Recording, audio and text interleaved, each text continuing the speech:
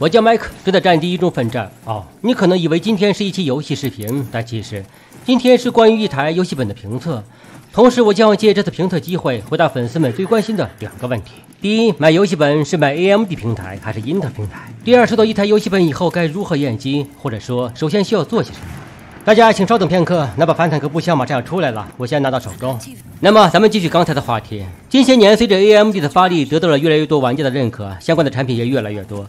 就比如华硕天选2系列，很多粉丝就不知道该如何选择了。我个人给出的建议是，如果你对购机预算有一定限额，并对游戏没有那么强烈的需求，那么可以优先考虑 AMD 平台，整体的性价比都比较不错。但如果你的侧重点就是玩游戏，那么 Intel 平台可能是你的第一选择，特别是今年的 H45 平台。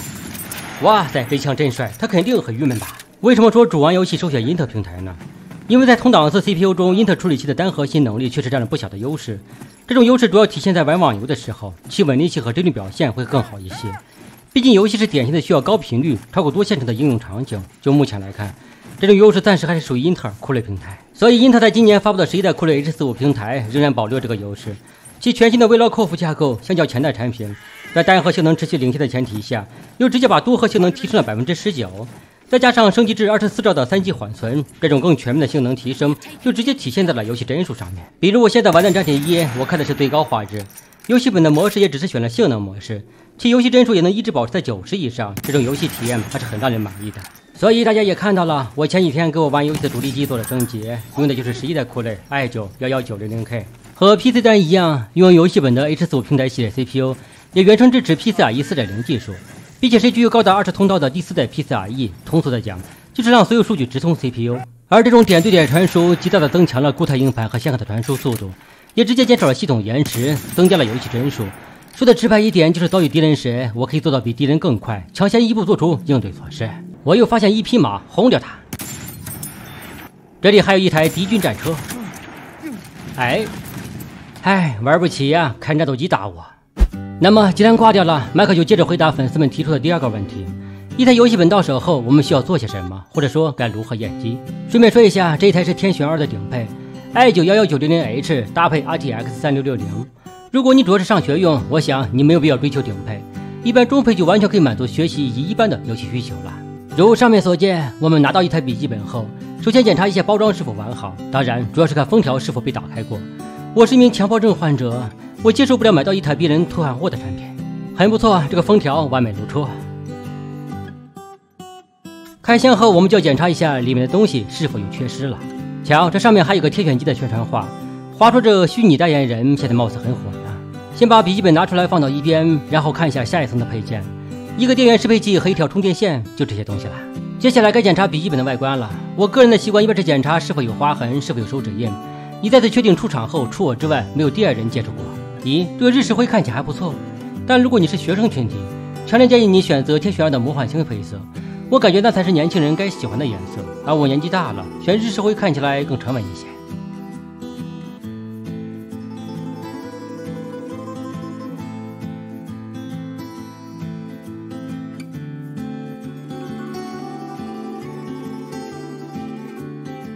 经过一番细心的检查，整个外观非常的完美，没有哪怕一点点划痕，我很满意。那么下面该做什么了？没错，试一下单手开盒。个人一直认为，能把这种细节部分处理好的厂家，那必定是一家对待产品非常用心的厂家，也是一个很值得信赖的厂家。如上所见，毫无问题。接下来该检查壁面屏幕部分了。这台天选2顶配用的是一块15.6寸的240赫兹 IPS 电竞屏，具有100% sRGB 色域，并支持 DC 调光不闪屏。再看一下 C 面，一尘不染，属于全新机器的味道，特别是这金属拉丝纹路，看起来很有质感呀。天选2的键盘和台式机一样的布局，拥有完整的数字键盘，同时 ASDW 键单独用了白色高亮，这是游戏键盘的常规设计。键程 1.8 毫米，键卯曲线 0.25 毫米，打的手感也不错，回弹迅速。这里还有个雷电4接口的贴纸，告诉我们旁边的接口支持雷电4，这可是个超实用的接口。传输带宽高达40 Gbps。不仅可以实现高速数据以及视频传输，更能通过单条线缆实现丰富的设备连接。右下角还标注着这台游戏本的一些卖点信息 ：HDMI 接口，这是 WiFi 6，NVIDIA RTX 显卡 ，Intel 酷睿 i9。最后再看一下地面，天选2同样支持冰川散热系统，从这个角度可以看到里面的散热装置，具体的就不多做介绍了。这套平川散热系统的优秀已经人尽皆知。顺便给大家看一下天选2的接口部分，一个前兆有线网口，一个 HDMI 2.0， 支持外接 4K 60赫兹显示器，两个 USB 3.2， 一个雷电4，最高支持 8K 60赫兹外接设备，而机身右侧就只有一个 USB 3.2 了。那么接下来我们进入系统，继续进行验机工作。进入系统后，我们有2个事情要做，一个是看一下硬件配置，防止货不对版。虽然可能性极小，但如果有妹子在一旁，这样可以显得专业一些。查看硬件有很多软件可以用，我一般习惯娱乐大师。当硬件没问题后，我个人习惯检测一下是否有亮点坏点，毕竟强迫症患者伤不起。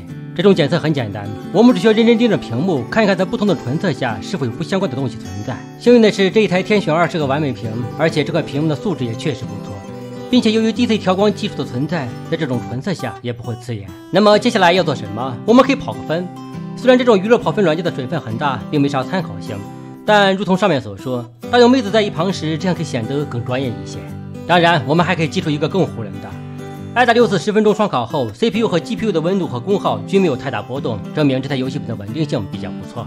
另外说一下华硕电脑自带的这个奥创智控中心，我们可以通过键盘快捷键切换游戏本的性能模式，也可以在这里直接切换。同时在性能监测窗口，我们可以看到当前模式对应的具体系统参数，并且还可以进行一些针对性的系统设置，比如可以通过这个 iGPU 模式选择开启或者关闭独显。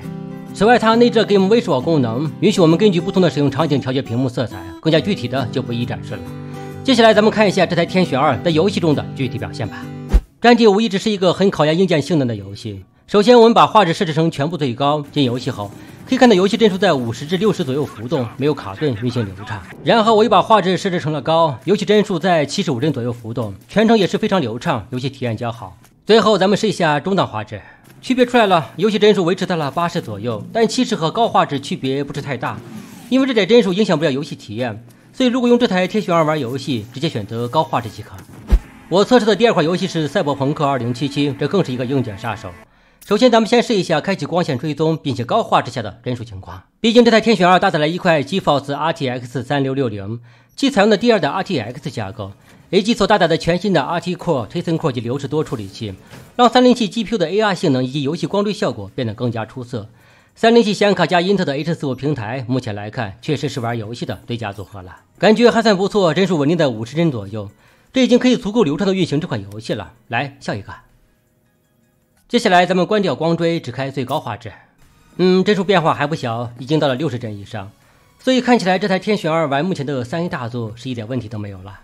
我们继续，接下来是守望先锋。我们先设置分辨率，选择的是 1080p 240赫兹，然后图像质量设置极高，很不错呀，120帧左右。这个游戏貌似对硬件配置要求没那么高，瞧，左侧显示的 GPU 功耗降到了80瓦，之前在赛博朋克2077最高可是到了96瓦。然后在激烈的交战中，帧数会降到110帧左右，不过这个小区别就不用在乎了，丝毫影响不了游戏体验。我想很多人肯定想让我测试这款游戏，永劫无间最近貌似很火，但我忙着升级硬件，一直没时间好好玩一玩。现在大家看到的是极高画质下的游戏帧数，70多还不错。实际上只要这类游戏帧数到了60以上，我们就能有一个不错的游戏感受了。除非是那种激烈的 FPS 游戏，一般人也基本看不出不同帧数之间的区别。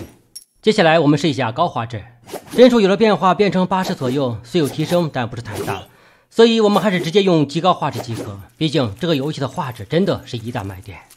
那么以上就是本期视频的全部内容了，相信看了这期视频，我们的新手朋友们也大概知道该如何验机，避免买到二手货了。同时通过本次测试，我们也能看出这块 H45 平台的 i9-1190H 确实拥有非常优秀的游戏能力，再加上目前笔记本市场价格很不稳定，相同模具的产品英特 AMD 版差价可能就只有几百块，这个时候英特版本就更值得入手一些了。